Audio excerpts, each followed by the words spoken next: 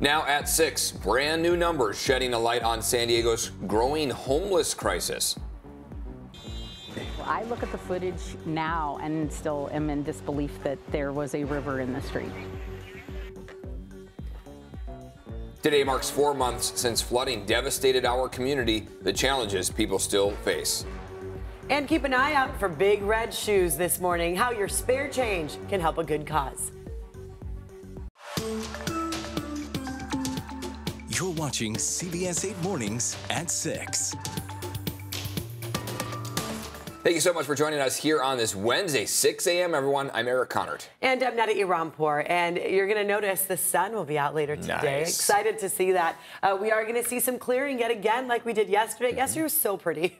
It was just nice to see that big bright sun. And right now, of course, it's overcast still. This is downtown San Diego, and there's the sun coming on up over the layer of cloud coverage. We do have that marine layer, as you can see in this view from San Miguel. But what we will see today, it's already starting, a clearing along the foothills. Temperatures low 60s right now. Expect 70s in your forecast for today. So slightly warmer even than what we just had yesterday. I'll get into all of that in your full forecast. Well, this morning we are learning just how many people are experiencing homelessness across our county. The Regional Task Force released its point-in-time count result just about 2 hours ago. CBS 8's Regina Yurita has been going through the data now, joining us live in studio. Regina, what is it saying? Yeah, well, good morning, Eric and Neda. Look, judging by the numbers, it looks better. But again, more and more people are falling into homelessness. So back in January, volunteers with the Regional Task Force collected this data. They were spread across the county in order to get the updated numbers of how many people are experiencing homelessness.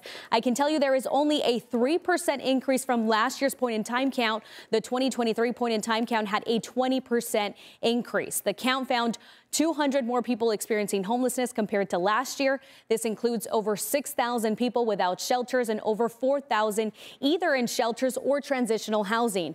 The count proves that there is not enough shelters available around the county. It also shows a significant increase in people and families living in their cars. The highest group that shows the most homelessness is among those experiencing chronic homeless. This is a group that's been unsheltered repeatedly and is dealing with a disability. Women and veterans are also among the group that shows more unsheltered people. The Regional Task Force says while a 3% increase could seem encouraging, volunteers counted more people in unsheltered conditions across the region. They believe there needs to be even more efforts and resources for seniors, veterans, and people living in their cars. I do want to add that they counted safe sleeping and safe parking sites as unsheltered for people experiencing homelessness. So the Regional Task Force has also provided regional and city-specific point-in-time information if you want to look into that. Eric and Neda. Regina, thank you. Right now, a man convicted of stalking and raping 7 women in Pacific Beach in the 90s is up for early parole. 66-year-old Kenneth Bogart has served 30 years of a 96-year prison sentence under the elder parole law. Inmates over the age of 50 who have served at least 20 years can be released early.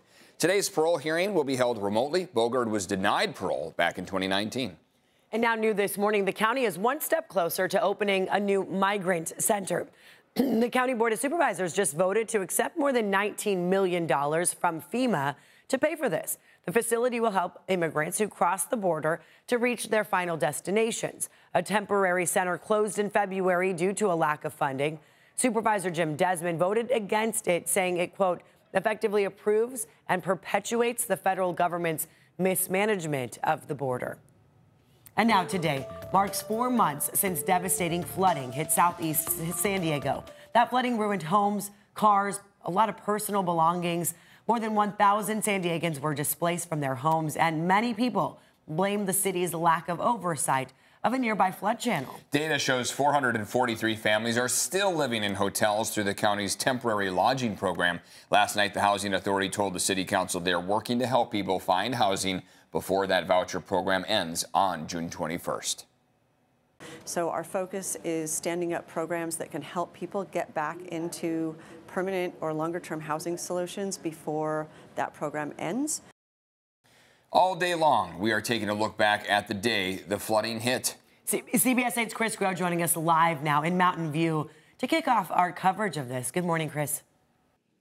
Yeah, good morning, guys. We're right here on 42nd and Ocean View. This is actually, again, one of the areas where we saw some of the most dramatic damage and all of that because of the flooding. And I want to bring in Justin Lipford here with the YMCA, because Justin has been here on the ground. You guys have been working so much with the people who live here. So we want to, again, use this opportunity here to kind of look back at some of the work that has been done and what still needs to be done. So Justin, first of all, what was some of the biggest needs that you heard from people that live on this street, live in this area here, as you guys obviously represent the YMCA, but wanted to help out the folks here? Yeah, so good morning. I would say what we observed from the onset was that families on the 42nd Street needed immediate help in getting and making sure their homes were habitable.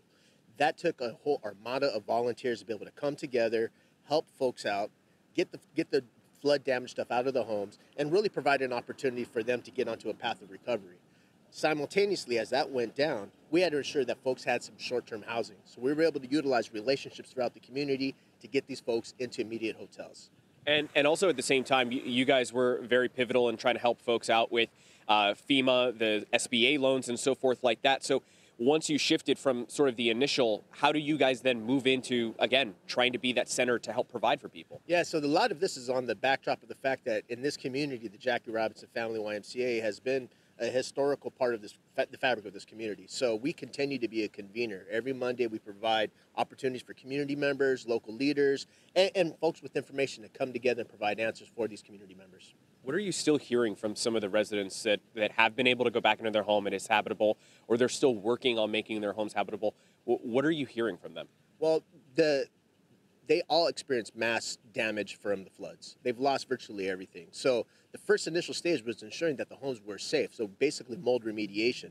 Once that was taken care of, then it was really a matter of bringing back the space and making it home again. So that's furniture and all the things that we consider to be home. And a lot of folks are still having a hard time getting that stuff together. So if someone who wasn't impacted by the floods is watching this right now and they want to help, is there a way that they can help, whether that be donations or volunteering their time? Yeah, so there's a great group. VOAD is a great volunteer group that is on every weekend utilizing community volunteers to still go into the various communities and neighborhoods here in Southeast to help with mold remediation.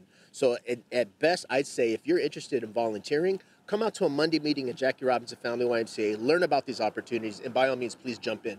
Okay. Justin, thank you so much. And again, we're going to continue that conversation coming up here in just about a half hour. So again, continue to stay with CBS 8 as we continue to look back at what has happened, but also what continues to happen here in this neighborhood. Eric and Netta? Yeah, the fallout from that still continues. All right, Chris, thanks. And stay tuned to CBS 8 all day long as we take a look at the challenges those people are still facing. In 30 minutes, we're going to check in with a woman who lost 4 cars in that flooding. Here we are 4 months later from that, and that was so much rain in such a short amount of time, Right. Like historic levels of course. rain, and no wonder why we're still having issues because of that. Yeah, you just feel for so many people who have yet to find permanent housing. I mean, 400 or more of those people that are dealing with this constantly, day in and day out. So hopefully they can get that help they need. Good morning to you. It is 6:08. Looking at our skies, yep, it's overcast. Here we are. This is the live look at Pacific Beach, Crystal Pier right there. And as far as the waves go, they're a little weaker, 2 to 4 footers today, not as high of a risk of rip currents.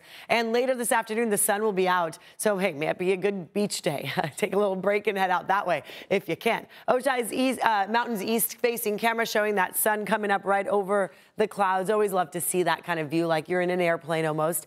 Cloud coverage, here's what's going on. It did come all the way through, and now you're seeing little bits of clearing here and there. And I show you that to show you that there's hope the sun will be out early.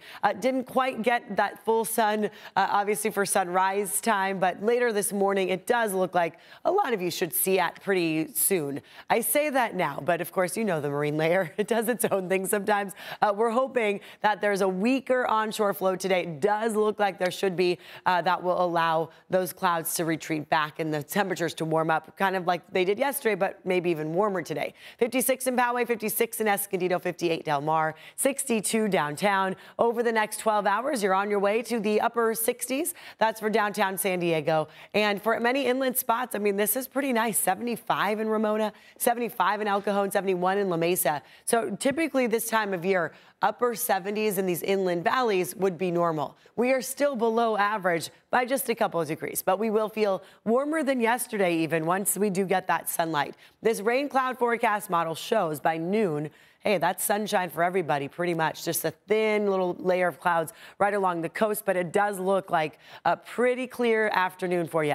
By tonight, the marine layer's back, and then it'll stick around a little bit more. So we're going to see a change in our weather pattern yet again here coming up. I'll explain that in your full forecast in a few minutes. Let's show you what's going on with traffic right now. Drive times are great. If you're headed on the 5 southbound between the 54 and the border, just takes you 8 minutes. And I do not see any crashes on any of our major freeways. That's always a nice start to the day. Our 5, the 805, no backup right now, so pretty smooth commute. Let's check out the border wait times. Yeah, we know those are not so smooth at this early morning hour. A lot of people in line at the general line in San Ysidro, 125 minutes to get through there. Otay Mesa's port of entry, it'll take you 100 minutes.